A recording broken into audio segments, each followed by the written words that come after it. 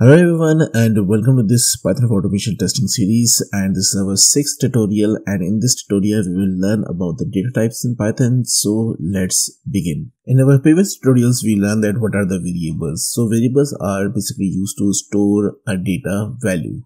Okay, so when we talk about the data value, so data can be your name, your number, your address, so they're different, right? So when we talk about the Python data types, so Python data types are basically a classification of the data. Okay, so the first classification we will talk about is a numeric. So let me open a notepad here and I will say data types, and the first classification is basically a numeric. Okay, so your data can be a number. So number can be basically an integer like 10. It can be a float or decimal value. So decimal can be like 10.5, and it can be a complex number. So it can be like 50J. Okay. The second classification is basically a string. Then we have a sequence and all things. But before diving into those data types, just let's go to the PyCharm here and learn about this one. So let me create one new Python file here, and I'm naming it as data types. So in numeric we have the integer, float, and complex. So I'm creating a variable a equals to 10. Then I will create variable b equals to 15.5. This is a float value. Then c equals to 50J. So this is a complex value. Now let's print these values here. And when I'm printing these values, okay, so first print these values and see what happens here. So let me print all these three. So B and then C here, and run this one now. So you see that all three values are printed here. Now what we need to do is that we are saying that the value a is basically an integer, value b is a float value, and the value c is a complex value. So let's confirm this thing. So in Python we have a method called type, and inside this we'll pass a value here. Okay, so let me remove these ones, and now let's run this one. So you see that it says that this is the integer, and let's go for the second one and run this one here. You see that this is a float. This is a decimal value is a float. So this type of data is basically a float value. And the third one is basically a complex. Let's confirm this as well. So you see that this is a complex. So in numbers you have simple integers, you have a float and the complex. Now let's talk about the second one. Second one is basically a string. So a string is basically a collection of characters. So collection of characters means if I say testing funda, so there are two words, and the first word is testing here, and this testing is basically a string because this word is a collection of characters. So it has a letter T, E, S, T, I, N, G. Then the second word is funda, where we have a collection of characters, F, U, N, D. Okay, now let me go back to PyCharm here, and let me say D equals 2. And when we talk about strings, we need to provide that in the double quotes. Okay, we can also provide in the single quotes, and we can also provide in the triple quotes. Let's see all these three. So first we'll go with the testing funda with the double quotes, and here just see the type here. Okay, and run this one. So you see that this is a string here, right? And we can also provide a single quote over here and run this one. Again, this is a string and our code is working fine. And the third thing is that here we are typing a single word or single line, but in case you need to have a paragraph with a multiple lines, then how you can define that? So that needs to be defined in the triple quote. Okay, So here I'll say this is Python for, and I'm going to second line here, and here I'm saying that Python for automation testing, then I'll say by testing. Okay, and now if I run this one, you will see that it says string. Now what I'll do is that let's print this and see how it gets printed. Okay, so here I simply remove the type method from here and simply go with this one. So you see that this is Python for in the first line, then line break, then second line, then line break, and the third line. Okay, so whenever you have to define a paragraph where a multiple line is string, so you need to go with the triple quotes here. Okay, now we have so far talked about numeric and the string, but in the cases where you have a collection of data, so in Python we call them as a sequence data type. Okay, so sequence data type, and in the sequence basically we have three data types. The first one is list, the second one is tuple, and third one is range. Okay, so when we have to create, so tuple and list are pretty much similar. The reason is that they have a collection of similar items in an ordered form, and when we talk about them here, so let's go to the Python here and let me create one list. So I will say list is equals to, now this will be a collection of numbers, and here if you define a list you need to use these large brackets. Okay, so 1, 2, 3, 4, 5, and now let's print both of these here and see the type here as well. Okay, so I need to pass this list here instead of D, and here as well. Now I run this one and see. So you see that this got printed and this is a list here. In a similar way, we can create a tuple here. So I'll say tuple is equals to, and when we create tuple, it needs to be created with the small brackets. Okay, and here this one, and let's go here, copy this one, and when we talk about this one, so let's pass this one here and this one here and run this one. So you see that it's a tuple and it printed the values of that tuple. And then the third thing here is a range. Now apparently the list and tuple looks like very much same here. So what is the difference?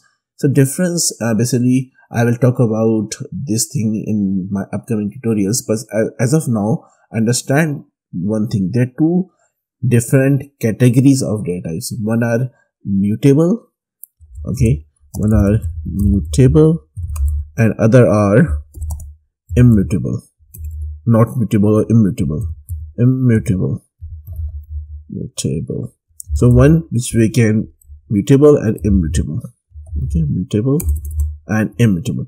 So basically mutable data types are those data types which can be modified, which can be changed, and immutable data types are those data types which cannot be modified, which cannot be changed.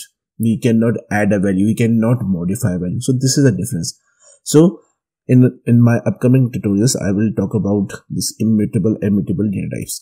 Right now apparently this looks like a same to you, but these are not same because one of this is mutable and other one is not mutable. Okay, and then we have a range. Simply I will say range is equals to, so let me give an example.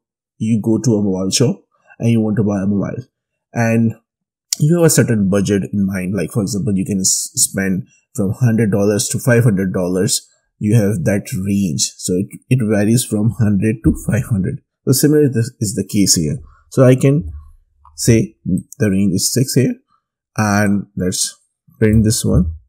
And when we print, you will see it will start from 0 because I'm not giving a start value here, so by default it will go with the 0 here. So let's print this range, and also let's check a type of this one here, and let me print the type range here, and let's run this one. So here print range. Okay, so the problem here is that whenever we need to define a range, we need to use a word called range here. Okay, and now let's run. So you see that it printed range 0, 6. So it assumes that it will start from 0 and end at 6. But what we can do is that we can also provide the range here. I say let's start with 1 and 6 and go here. So you will see that the range is 1 to 6, and it says that this is a range. Okay, and now we have another type. So let me go here, and which we call it as a mapping data, mapping of data. So basically we can create a data in the combination of key and pair. Okay, and key and pair is basically data looks like something like that. Okay, so here I'm giving a first key, this is the key, colon, and the value. So value is Zishan, for example. Okay, now this kind of a data is known as dictionary.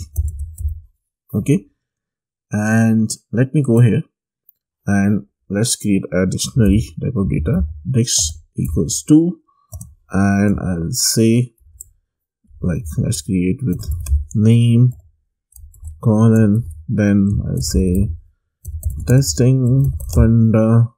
Okay, then what we can do, comma, the second key, and here we say that type, and the type is basically we say is a software testing channel. Okay, now let's print these ones and see here. So let's pass dictionary here and here as well, and run this one.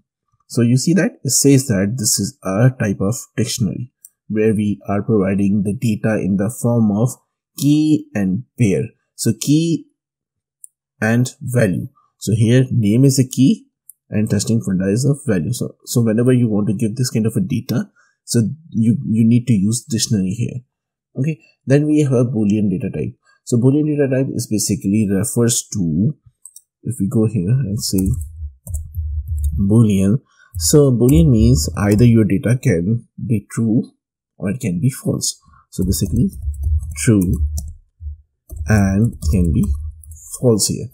Okay, so let's go to the PyCharm here and let's define Boolean t. So I'm intentionally giving the value here true, but when you are working on the actual program, so your program might be returning a true or false based on different conditions. Okay, and here if I go here and copy this one and paste this one, and let's provide this value here and here and run this one. So here you will see that it says that this is a Boolean and it returned true here. In a similar way, if you say false here, okay, so you will see that it's a false, and again it says that it's a data which is a Boolean type, right? And then we have a final data type which is known as a set data type. So set data type is basically similar to the dictionary, but you will be directly providing a value, not providing the key here. Okay, so and this kind of data is very important because when you're working with the JSON, so APIs, REST APIs, you will getting this kind of a data in return. So that's really helpful. Now let's go to here, and the final one is basically set data type. So here we have a two. One is simple set and the other is frozen. Okay, so frozen set. So basically the difference between set and the frozen set is similar, like a difference between list and tuple. Here it's very much obvious that frozen set means this set cannot be modified. This set cannot be modified, which means that this is immutable. Immutable is a data which cannot be changed or modified. So that's the difference between set and the frozen set. In our upcoming tutorials, we will talk about these things in practical and see what it actually means. So now let's go here and let's create a simple set. And you see here also you need to provide a curly braces, but instead of key and value, simply give the value. I'm just simply giving a value here. Okay, and now print these values and see the type here as well. Simply copy this one, paste this one, and paste this one here, and let's run this one. So you see that it says that this is a set, and here it printed our set from here.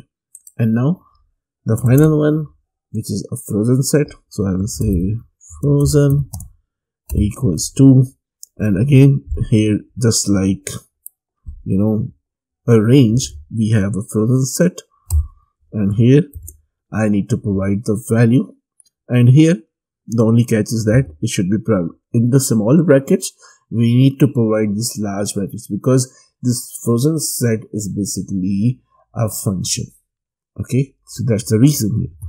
So 2, 3, 4, 5, and now let me copy this one and paste this one here, and let's print and check the type here. Now let's run this one. So here you see that we got a response that is the frozen set. So in a nutshell, the data which we store in the variable can be of the different types, and these types can be numeric.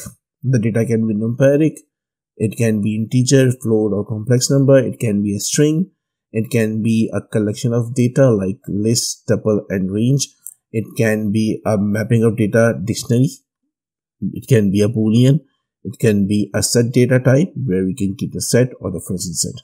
Okay, and we know that some of them are mutable and some of them are not mutable. So we will see that what this means. We know that mutable are those ones which can be changed or which can be modified, and immutable are those data types which cannot be modified. So in our upcoming tutorials, we will see that how practically it works and what are the actual differences. Thank you so much for watching this tutorial. If you like our content, then do like, comment, share, and subscribe our channel. Once again, thank you so much, and see you in the next tutorial.